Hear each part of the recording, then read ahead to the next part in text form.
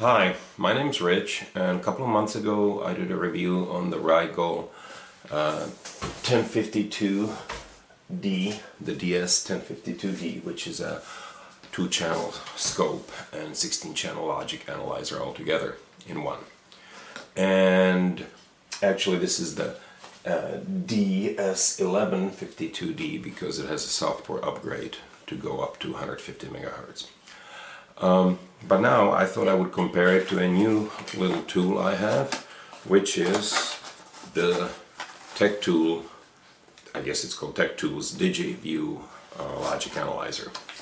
And this DigiView is basically, it's a DV3100, and it's a 16-18 channel logic analyzer. Comes in this little box, has a CD with it, has two of these little clips that kind of the flying leads type of thing. You plug it in for channel 0 through 8 and then channel 9 through 17.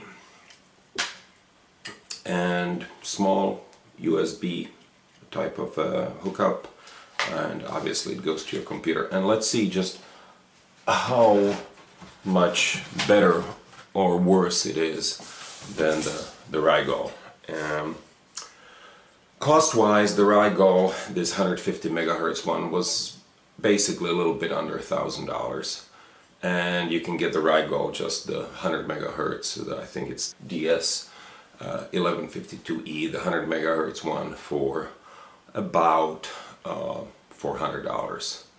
And this little guy is about $500. We managed to get it for our university. We bought two of them, got a nice discount, so we managed to get it for about $400.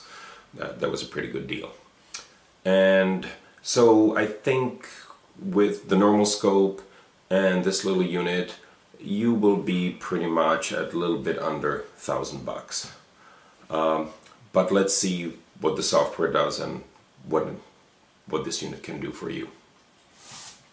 1152E, the 100 megahertz one, for about $400. And this little guy is about $500. We managed to get it for our university. We bought two of them, got a nice discount, so we managed to get it for about $400. That was a pretty good deal.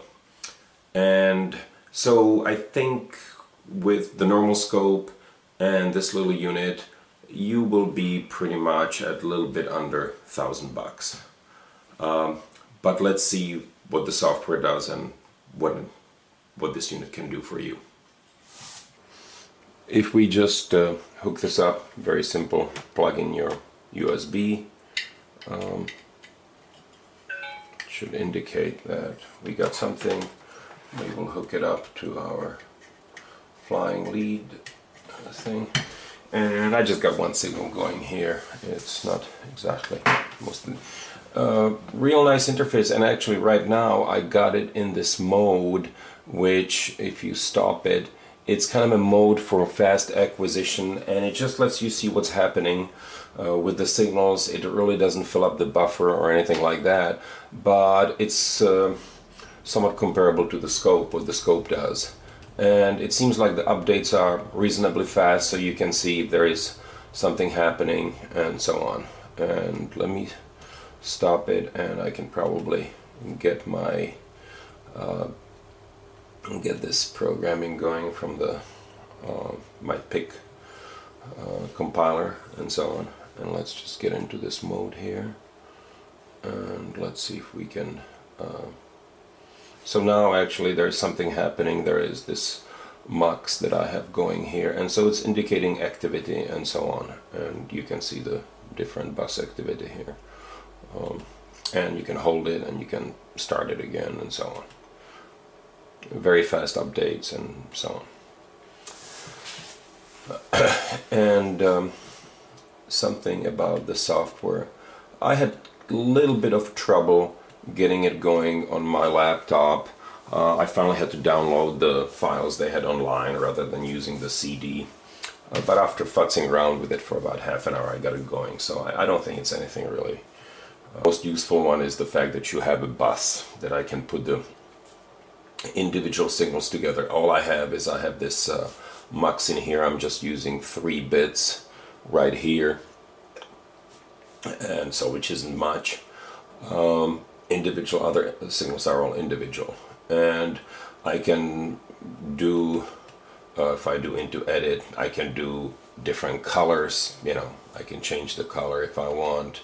Typical, I think it's typical Windows stuff. It obviously shows me the activity on the individual lines. Some of these lines right here, I don't have them grounded, nothing, so I think I'm getting some kind of a sporadic little blips.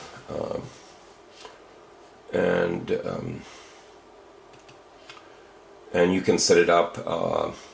I think a couple of these things are just the normal one is the Boolean, then you have the bus, and then you have different states. You can actually do the 2-wire decoding, such as I2C SPI. It has async, and so on. So that's automatically built in. I haven't tried that, but I'm assuming it's going to work quite well.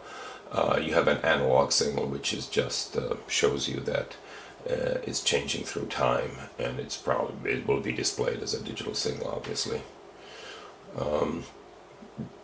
And then you have the next screen, which you have to get used to this one. It's the triggering, and it gives you 2 screens. You actually manipulate it on this screen, but here it gives you the code for it, kind of to interpret what's happening on this one. You have possibility of matching edges, patterns, arithmetic equations greater than, equal, less than, and you can AND those terms together. Then you don't have to have any kind of a sequence. You just go directly out, and I can actually OR this together if I want to. Usually have to come from this way, and so on. And it gives you if you want to actually delete the trace, the funny thing is, you would think you could just kind of click on it, hit delete, that would be intuitive, but no, you have to go here and retrace it, and it gets rid of it. Same thing here. So that's kind of a little bit weird, but you get used to it. Obviously it has a sequencer you could go through. I think each sequencer has a 20-bit counter, so you can go through up to 16 sequences, or I think they allow you to do 2 ORs with 8 each, and so on. The one thing it doesn't have that a true logic analyzer has is that you could actually have some kind of a loop and go back to see if the term has been met, if the, you know, basically kind of like a pre-arm has been, if it has been activated, and so on. It doesn't have any kind of a time, actual time. If a pulse doesn't happen in the next 20 microseconds, go back to another term. But it seems like it certainly is much more advanced than whatever the Rigol has, so I think that's going to be pretty useful. And you also have, I think the analyzer we went through, oh, this one is just your standard threshold. It gives you obviously many of the normal thresholds. I don't think it has anything negative, so you can do ECL, but not too many people work with that. And it gives you the nice thing of actually changing the buffer size here, so you don't have to have the whole, the buffer size is 512 kilosamples, so that's a nice one. And they also have a really nice algorithm for compression, and we'll see that later, so you can capture an incredible amount of data. And again, the Rigol doesn't give you this kind of a chance to change. It's basically set at 50% prefill, so you're stuck with that. Okay, so now let's see how capturing some of this data and how we can manipulate the data on screen. How long something took from edge to edge, if you use 1, you should use probably 2, because it really, the only thing it doesn't do, it doesn't display when you have in the display for measurements, which is here, it just gives you M1, M2, M2, M3, which are these markers. It doesn't do, for example, M1 to M4. It would be nice if you could hook it up that way, but you can't. but it gives you the individual times here. For example, between 1 and 2 right now I have 13.87 microseconds. Lets you expand it. Well, let's get back here. Lets you expand it, and it's always sampling at the 100 megasamples a second.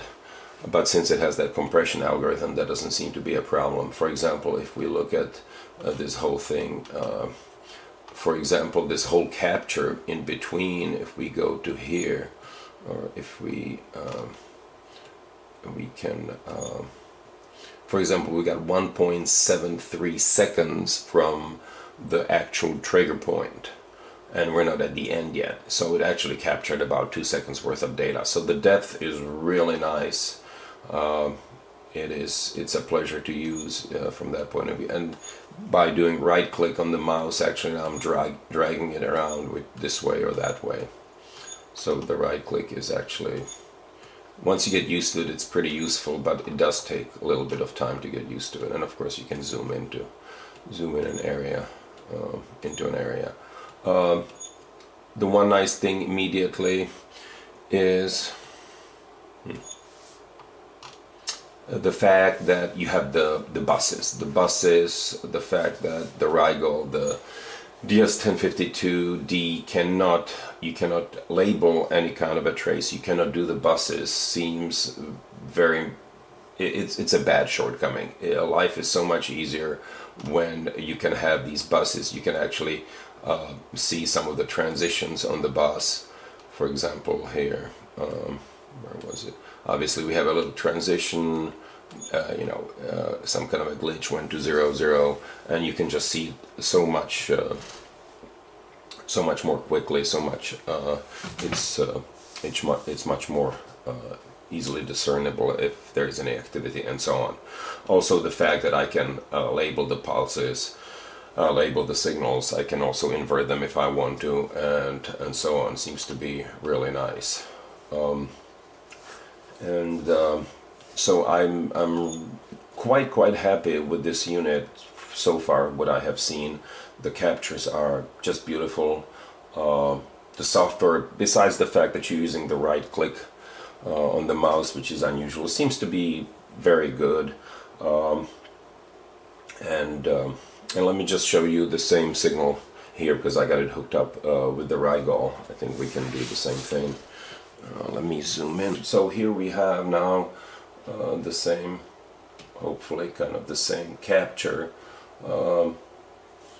and you can see that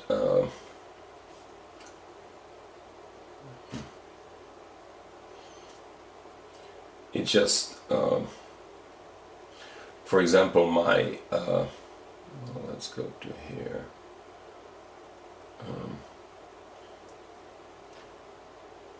For example, my bus, and this is the labeling for my bus.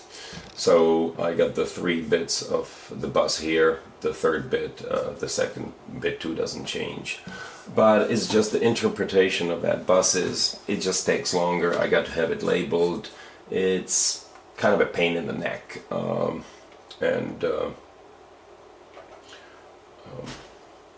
Let's expand this. The information is definitely there. So overall, I would say this is a really nice unit. I think it's worth the money. If I was doing this again, I would not buy the Rigol, the 2-channel logic analyzer with the 16-channel, 2-channel scope with the 16-channel logic analyzer. I think this, you might end up paying maybe $100, $120 more. But the product seems to be just so much easier to use, and I think you get all the information you need to.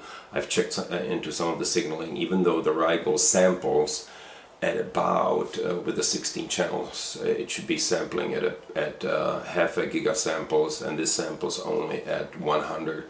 Seems, unless you're doing things very fast, so for my PIC microcontroller stuff, it's perfectly adequate. It seems like the 100 megasamples is plenty, but 18 channels definitely adequate. It has a lot of the features of what the standard logic analyzers have.